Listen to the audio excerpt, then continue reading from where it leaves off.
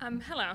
So I won't tell anything about ICTV now. I wanted to talk to you about my latest project that I started at University of Liverpool 18 months ago, which is using metaviromics methods and seeing if we can find pathogenic viruses in the environment. And the environment that I'm working on is illustrated by this beautiful idyllic sunset over the town of Conwy in Wales.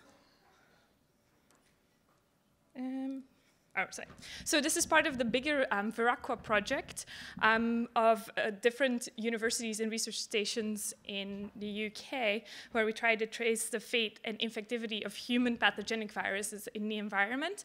And we're mostly focused on enteric viruses that transfer through the fecal-oral route. So there's been a lot of pathogenic virus outbreaks caused by water or contaminated food. And I wanted to draw your attention to the top left one, which happened in the UK this winter, where somebody brought in mussels from into a hospital to feed a friend who was hospitalized, and those mussels were infected with norovirus, and 180 patients in the hospital ended up being sick with norovirus, which kind of looks a bit like this. So it's quite of an economically important disease, norovirus, because it spreads very rapidly, and people just get horribly sick, but usually they don't die. So what I'm trying to do is to see, we have this site that we investigate, which is in Wales, and it's the Conwy River catchment. So on the right-hand side, you see the Google map of the river, where there's 4 wastewater treatment plants that serve small communities. The river starts in the Snowdonia National Park, so it's quite pristine when it starts. We have collected influent and effluent in the wastewater treatment plants along the river. We've also collected wastewater upstream and middle stream and downstream. And at the end, here, there's mussel beds.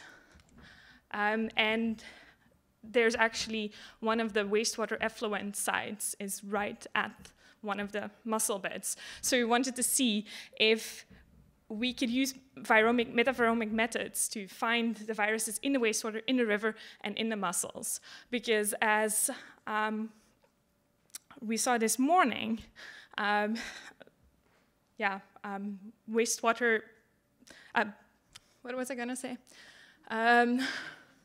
Never mind. I'll go to my next slide, because this is cool. This is part of our project where modelers are putting tracers into the river, and the river is a tidal river, so you can see on the left-hand side, maybe you don't see it in the back, I'll put the other one on as well. You can see where tracers are put in the river, how they spread, how the tide influences the spread of potentially pathogenic viruses that are put into the river from wastewater sites. So the one on the right-hand side is a combined sewer overflow discharge, which is basically if there's a storm event, wastewater treatment plants in the UK are allowed to put out untreated sewage into the sea or into the river.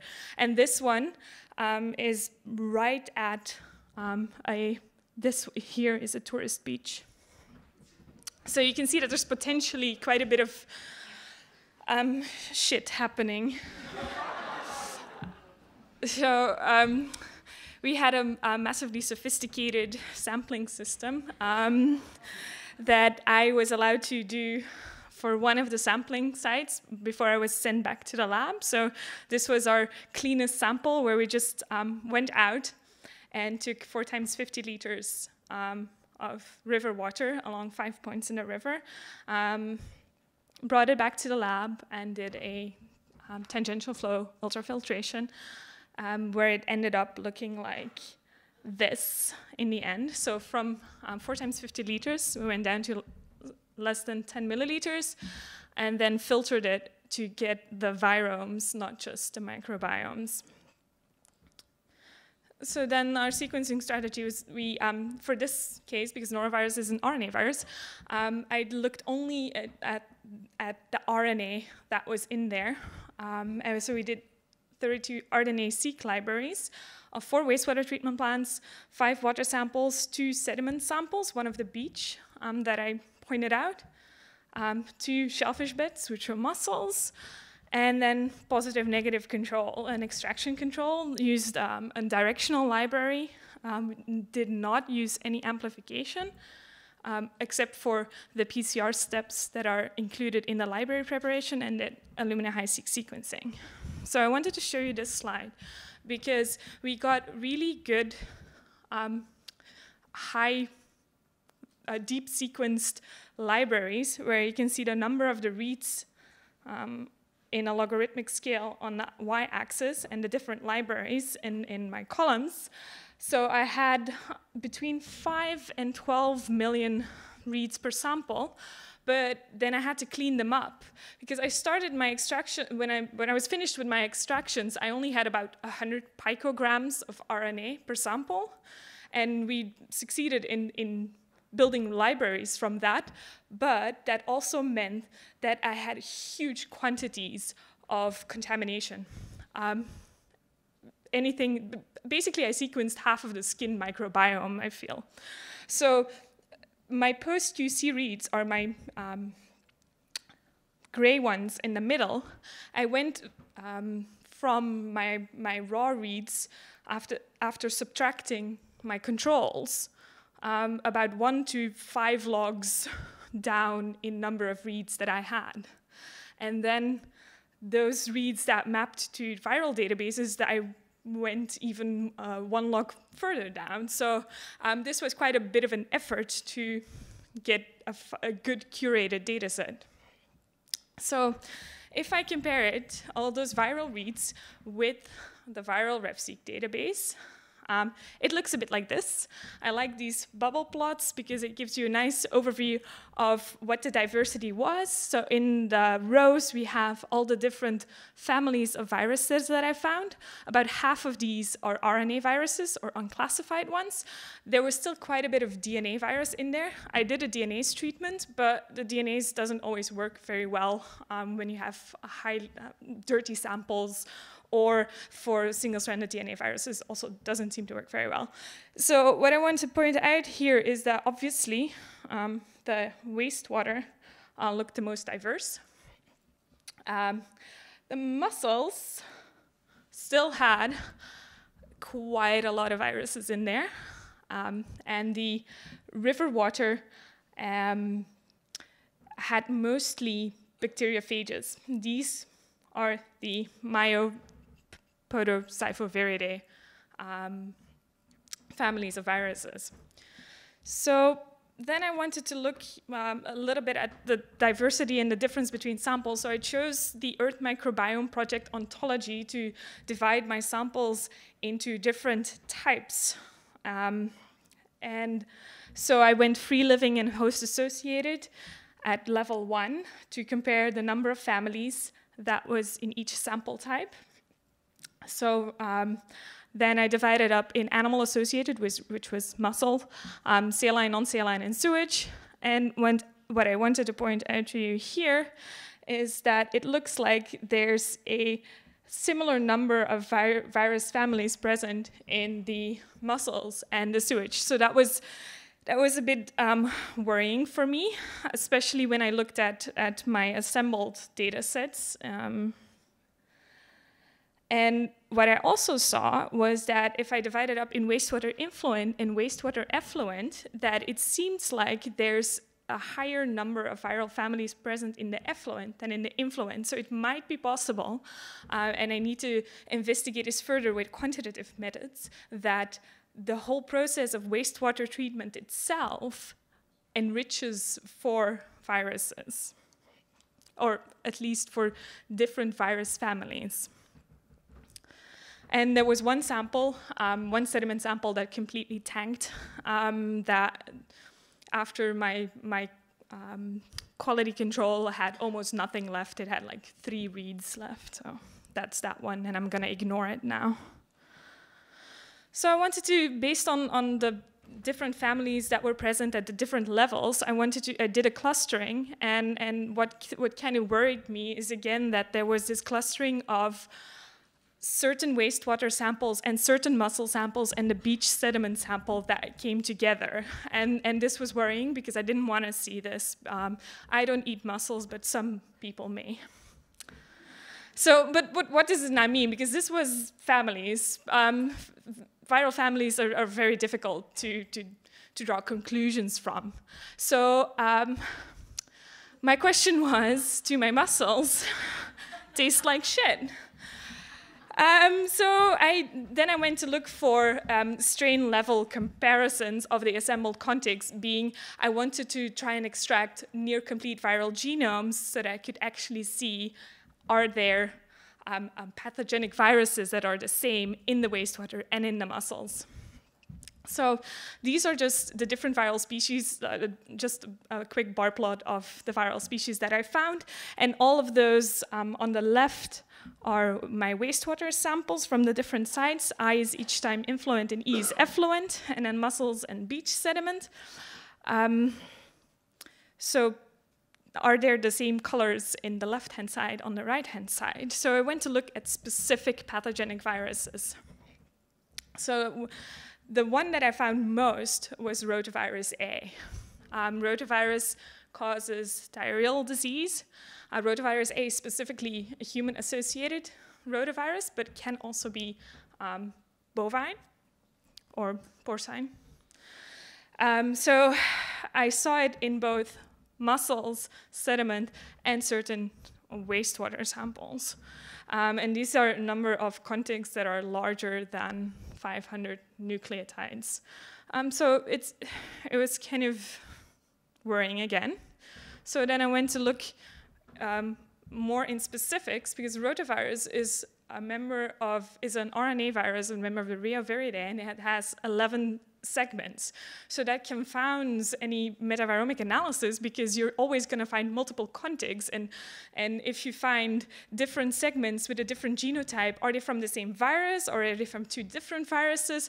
So I went over all of the different segments that are in the databases and found full rotavirus genomes in many of my wastewater samples, but not in my mussels and my sediment samples. So whatever was in my mussels, in my sediment samples, seemed to be degraded or fragmented or only partially there, whereas in the wastewater, it was fully there. So when I genotyped it, the genotype information is here. These genome constellations, as they are called, so the combination of all the genotypes, was distinctly bovine for everything that I found. So it's more likely that there's farm runoff that ends up in the sewage, rather than people actually having rotavirus in that area. So another one that I looked at was sapovirus, because this is an enteric virus that is similar to norovirus, but wasn't supposed to be in whales. It's a Japanese origin virus. So I found quite a lot of it in one of my wastewater samples, but still in some of my mussel samples and my beach sediment sample. I've pulled out 2 whole genomes of a sapovirus that was similar to sapovirus genotype 2, 70% similar. And what was interesting about that is genotype 2 wasn't even in our qPCR data set that we checked. We didn't even have primers or anything, because genotype 2 is not supposed to be in whales. So this is very interesting and illustrates that you can use metaviromics to find what you then should look for with qPCR, maybe. But again, I only found it in the wastewater, the full length, not in the mussels. So it gives an indication that maybe mussels enrich these viruses, but they might not be as infective anymore. So I also found some smaller fragments of norovirus, some fragments of astrovirus, and a bunch of picornaviruses, but most were environmentally related, but there was kind of a worrying one that I still need to look into, is that a potentially complete cosavirus was present in the beach sediment, meaning that, and that's associated with acute flaccid paralysis. So yeah, maybe not go to the beach, I don't know. So what can I conclude so far from this is that metaviromics seems to be, it's a great tool to find emerging viruses and genotypes that we then can include in our screens, but it's not suitable for routine diagnostics because it was just so much work to get to these results because of all the contamination, because of starting with huge quantities of liters of water that you can't just do in a routine setting.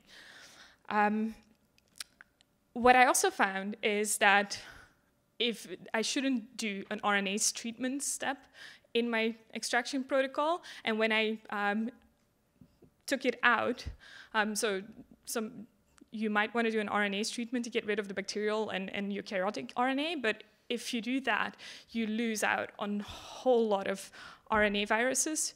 When I took it out, suddenly I have 1,500 near complete RNA virus genomes in my dataset. So it seems like sediment and mussels are enriched with viruses compared with the river water, because in the river water I did not find any pathogenic viruses. But it seems like the viruses in the mussels are more degraded and more distinct. So do your mussels taste like shit?